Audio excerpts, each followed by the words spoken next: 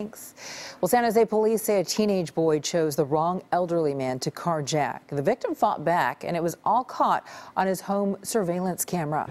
Night Beat's Maria Medina with a video that helped catch the young suspect. Maria? Police worked quickly to try and track down the suspect after yesterday's carjacking, arresting him less than 24 hours later.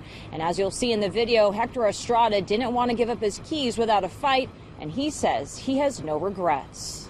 And he jumped in the car, and then I reached in there and grabbed him. He punched me and broke my glasses, and that's how I got all these cuts right here. Hector Estrada's cameras caught the pair's struggle but didn't record the seconds beforehand, when Hector says the teen walked across the street to the 72-year-old and demanded his keys. He started coming after me. I says, "You are on camera," and I pointed up there at the camera, and he says, "I don't care." Then he says the suspect flashed his gun. And I said, "I don't care."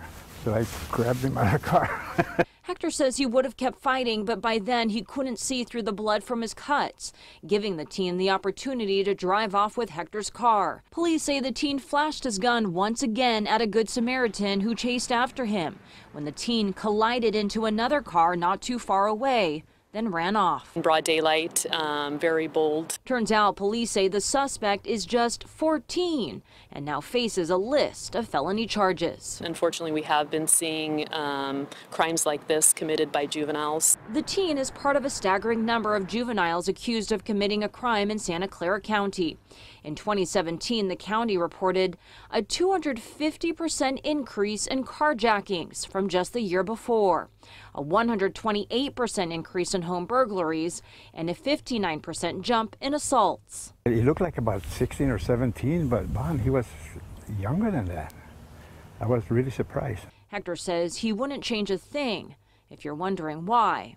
I'm at an age where I don't have very much. He says doctors diagnosed him with lung disease. You don't really have a hell of a lot of time left over. So I said, I don't care.